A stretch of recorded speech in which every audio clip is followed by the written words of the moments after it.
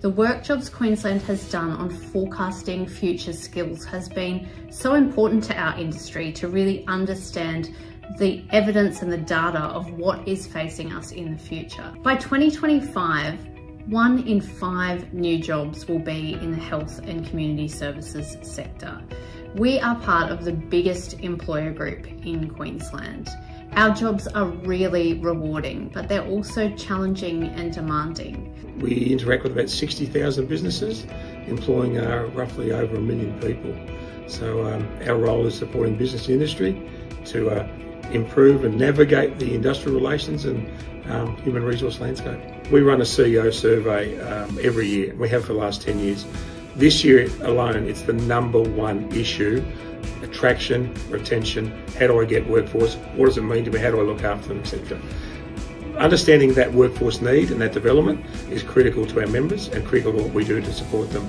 Jobs Queensland is a really valued asset to us in terms of the information that you provide us, so we can give that on to the members.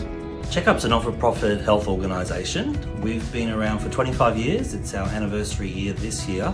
And over that period, our main task is providing health services to rural and remote communities, particularly Aboriginal and Torres Strait Islander communities throughout Queensland.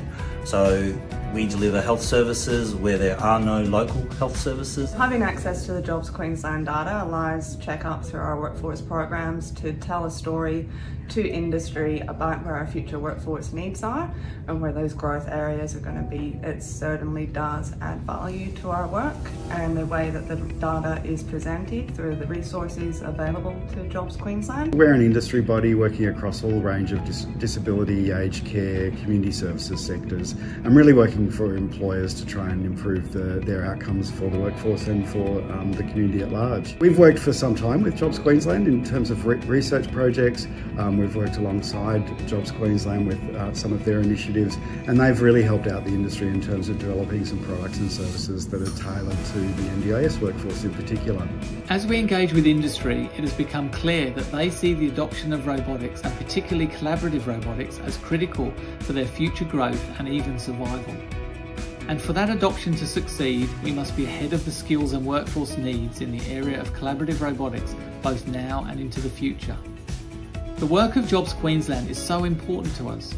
The research and data enables us to make informed, evidence-based decisions about where we're going as an industry, and Jobs Queensland's commitment to co-design ensures that we can create something that has real meaning and impact.